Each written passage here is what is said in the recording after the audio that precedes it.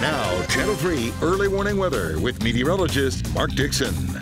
All right, a really pleasant day is underway across Connecticut. Sunshine currently and comfortable temperatures, but as we head toward the evening commute, that's when we'll be tracking rain moving into the state, the northwest corner first, and then progressing farther southeast points thereafter. So in the meantime, we've got several hours to go to enjoy what we currently have, and that is a dry scan on an early warning pinpoint Doppler. Look at these temperatures up to the 70-degree mark now at Windsor Loch, 65 for Willimantic, 66 Torrington, 64 Meriden.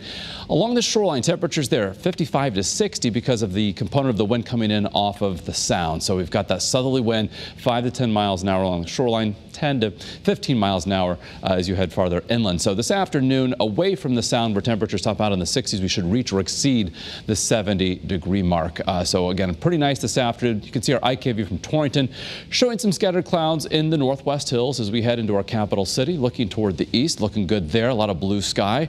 So check out what's happening right now in Storrs. A great amount of sunshine there in the northeastern part of the state. So as we look to our northwest, this is where we find the line of rain, and the showers themselves look like they're moving from west to east, but the line itself is going to slowly head to the southeast. So it's again, as we head toward and then through the evening commute, we'll see our chances here in Connecticut for rain on the increase. So in front of that front, we've got the wind out of the south, and then behind this front, we'll trend a little bit cooler through the middle part of the week, and it's not until later this evening and tonight that that front makes its way offshore. So Futurecast starts you off at the noon hour, tracking the rain that's currently off to our northwest as we head towards, say, 3 in the afternoon, likely seeing some activity a little bit around Albany and then shifting southeast from there. Here we are at 5 o'clock. We've got some rain, perhaps even some heavy downpours at times with a few flashes of lightning, some rumbles of thunder. We're not expecting severe weather, but again, some thunderstorms can't be ruled out. Here's the situation at 7 p.m. basically reaching, if not passing, the 84 corridor. And as that happens, any storms that do develop should weaken as they continue making their trek across Connecticut. Then by, say, 10 o'clock tonight, the rain is over here in Connecticut. Clearing is taking place, and a nice day is on tap for our Wednesday. Perhaps a little cloudiness remaining in the morning, but then giving way to a good amount of sunshine, I think, through the course of the afternoon. Just a few clouds for our day tomorrow. So in our early warning 7-day forecast, tomorrow instead of the 70s, we're going to be reaching the mid and upper 60s, and then even cooler weather is on tap for Thursday. Thursday highs in the upper 50s.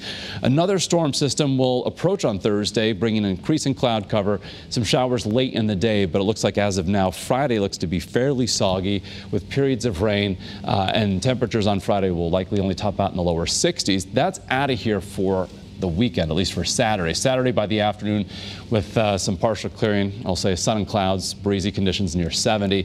Then for Mother's Day, upper 60s, we'll see an increase in cloud cover, perhaps some late day rain that lingers into early Monday of next week. And for shoreline highs this weekend, 68 on Saturday, 62 on Sunday. So by no means is it a washout or a horrible forecast for Mom, but it's not going to be wall-to-wall sunshine either, at least as of now.